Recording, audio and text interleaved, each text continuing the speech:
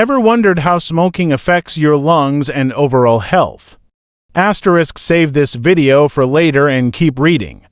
Cigarette smoking harms the entire body, but its most severe damage occurs in the lungs. Inside our lungs are millions of tiny air sacs called alveoli, responsible for oxygen exchange. When we inhale, oxygen enters the alveoli and moves into the bloodstream, while carbon dioxide is expelled when we exhale.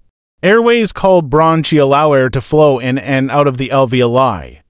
The bronchi are lined with mucus-producing cells that trap dust and microorganisms. Tiny hair-like structures called cilia push this mucus upward, allowing the body to expel it through coughing. However, smoking introduces around 700 harmful chemicals into the body, severely damaging the lungs. One of these substances, tar, is sticky and accumulates in the bronchi and alveoli, causing inflammation. This triggers an immune response that damages the alveolar walls, reducing their elasticity, a condition known as emphysema. As a result, oxygen exchange becomes inefficient, leading to fatigue, shortness of breath, wheezing, and suffocation. Smoking also destroys the cilia in the bronchi, preventing mucus from being expelled.